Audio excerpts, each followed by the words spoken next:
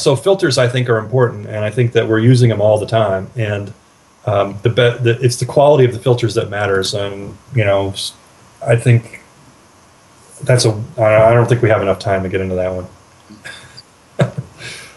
Yeah, I think that every filter has strengths and weaknesses.